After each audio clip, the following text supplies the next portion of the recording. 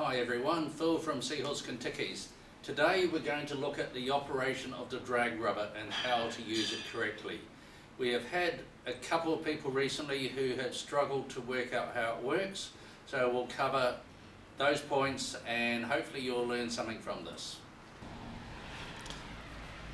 When you come to launch your Kentucky, the first thing to do is to remove the pin. So we pull that out of the drum and we clip it onto the frame at the back of the winch. That way you won't lose it in the sand, because that is the most important part of the winch. With the pin out, your drum will freewheel quite happily on the shaft. It's a very low drag system which enables the Kentucky to go out as far as it can.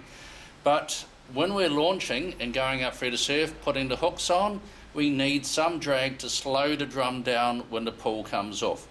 So what we do is we take the drag rubber and we just drop it down into the gap between the drum and the bush. And with the drag rubber down in that gap, that adds a level of drag. And as you can see, as soon as the pull comes off, the drum slows down. Some people find that doesn't give them quite enough drag on their winch. So what they do is they actually pull the base of the drag rubber up round the frame. That pulls the drag rubber tighter, which even adds more drag and more control.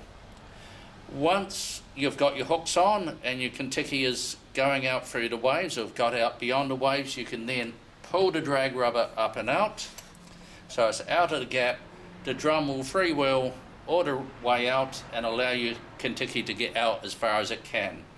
Once it stops, we then take the D pin again, put it back into the hole, clip it in, and that engages the motor to stop the tide pulling the line out. So if you have any questions or queries, give us a call at Seahorse and we'll be able to help you. Cheers and good fishing.